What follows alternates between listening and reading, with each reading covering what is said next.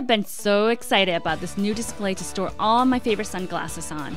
This is a great way to organize all your shades in one area. It's also pleasing to look at and very convenient to access. There is no better way than to have your favorite style sunnies laid out in front of you. Also, don't forget to check the necklace holder toward the end of this video. So, materials you would need for this project: different sized frames. Now, if you're wondering where to get these frames, you could check your local thrift store or also go to yard sales. You will also need spray adhere, some metallic gold paint or any paint of your choice actually, ribbons, decorative nails, super glue, pencil for markings, a ruler, and a pair of scissors. I will be recycling my old picture frames I have sitting around my garage for years now. You can also find some great frames in your thrift store or yard sales. This part is optional since my frames are a bit blah to look at, so I'm going to paint these gold. This will make it stand out against my boring eggshell walls. To paint them, start cleaning the frames by wiping them down.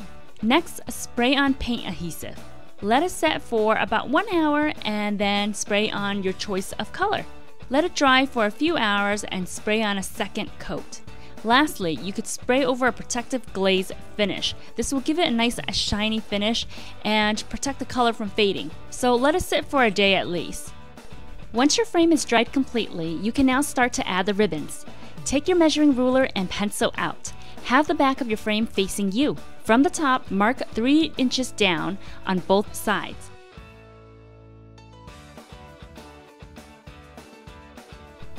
Then go down another 7.5 inches and mark both sides just like you did before.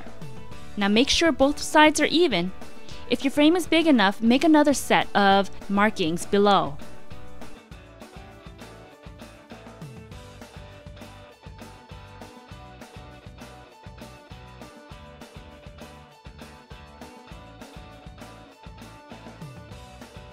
Now cut your ribbon according to the width of your frame.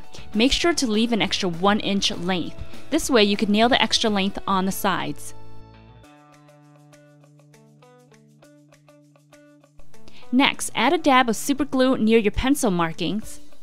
Then place 1/2 inch of the ribbon on the glue area. Let it dry. The glue will help the ribbon from fraying at the same time it gives it an extra hold.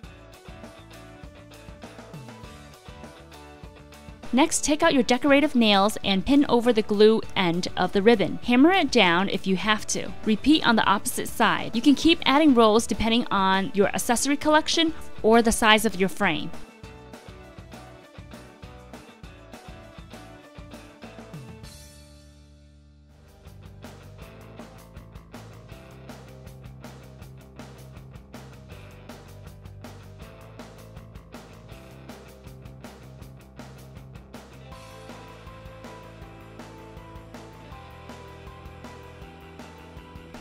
Another practical way to make use of your frame is by screwing on hooks.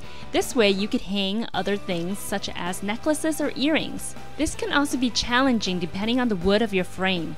If the wood is too soft, you can end up splitting the wood, and if the wood is too hard, then it will almost be impossible to screw the hooks on. Mark where you like the hooks to be placed. Then drill in your holes matching the length of your hook. Luckily, my handyman hubby here lended me his power drill and also taught me how to use it. Once your holes are in, you could screw in the hooks. Don't be intimidated by using a power drill if you've never used one before. It's pretty easy. Thank you guys so much for watching this video, and remember to share and like.